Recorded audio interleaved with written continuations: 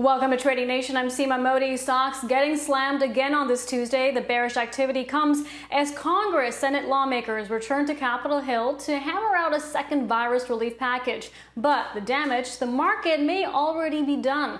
Let's turn to market researcher Jim Bianco, president of Bianco Research. And it's a pleasure to have you on today, Jim. On a day like this, we're trying to understand what's the catalyst behind the pullback that we're seeing on Wall Street. What do you make of the timing, though, of the sell-off? Many people for months have been saying where the market is trading does not make sense.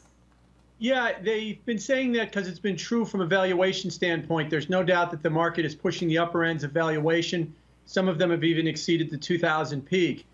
But a couple of things came together in early September. The first one was we saw a frenzy of speculative activity in the options market, highlighted by the stories about SoftBank buying purchases of the FANG stocks. And maybe a realization came in last week that stimulus that we were all hoping for, stimulus that would help Main Street, would help boost economic activity, might not come at all. We've been very patient saying when the deadline passed on August 1st, it will come over time. But now there's been a bit of a rethink that it might not come at all, and that will retard the economic recovery and push stocks even to even more vulnerable position of being overvalued. So we're now on track for the biggest monthly gain since April. How would you characterize this sell-off? Is it potentially a textbook correction, which I know you say it potentially is?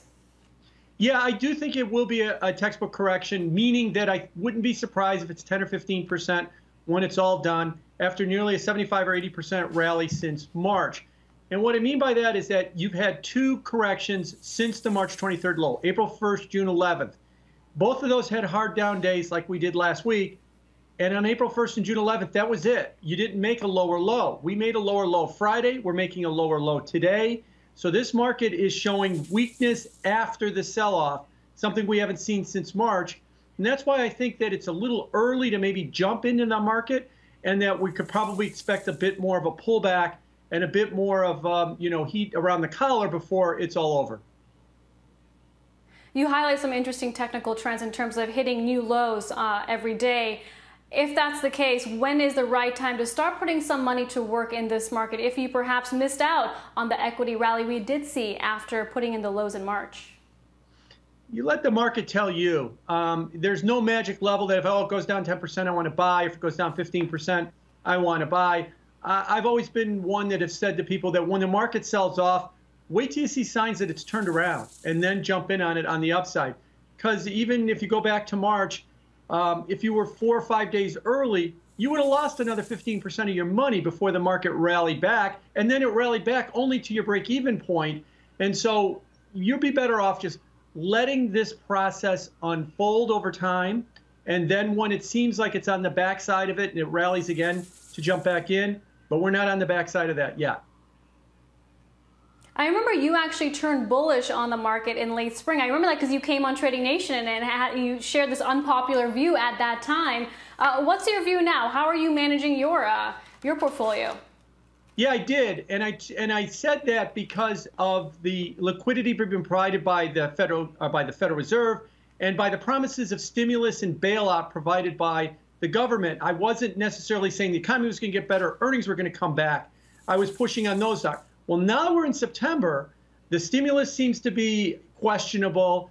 Who knows if we're going to get bailouts, but we still have the Federal Reserve. And what I mean by that is that if you told me Jay Powell came out and gave a speech and said, we're not going to intervene in markets anymore all over, I tell you this is an overvalued market that has a lot of excess frothy speculation and it's vulnerable for a serious decline. But you have the Federal Reserve, and they can throw another kitchen sink at this market. That's why I'm only looking for a correction, and then we'll see what kind of a response we get out of the Fed. So I'm in the correction camp. I'm not in the full-blown bear market camp, and that's largely because of the Fed, not necessarily because I think the economy supports where the market is or that the outlook supports it. It's the liquidity that supports it, and that is important and should not be diminished. So here's another question then. How much more liquidity do you want to see from the Fed, and in what type of arena of the market would you want to see additional action if in fact we do not get a stimulus package? Well, that's a good question, because at one point, my longer term view is that the liquidity from the Fed will fail at some point down the line. They cannot, single-handedly support the market. I'm not sure it's this time around, but I suspect if the market goes down enough, and it hasn't yet, they'll respond with what's been known as yield curve control. That's literally price fixing. They'll say that the 5-year yield should be at 25 basis points, or the 2-year yield should be at 10 basis points. And they will then move to basically drive volatility to zero in the bond market and fix those prices and force everybody into riskier assets. That's what I think would be their next step if this market pushes down enough to warrant their action. Then we can ask whether or not it'll be enough or whether or not the market will reject it. I'm not so sure the market will reject it right now, so that's why I'm going to stay in the correction camp. But I am getting a little bit more worried, but I'll just stick with correction right now. No, but I'm glad you shared your sort of prognosis of what could happen next. The correction continues. Certainly the spotlight will be put on the Fed, and then the question is what exactly they can do. So thanks for sharing your views there. Jim, always a pleasure to have you on today. Jim Bianco. Thank you. And thank you all for watching Trading Nation. I'm Seema Modi. We'll see you next time.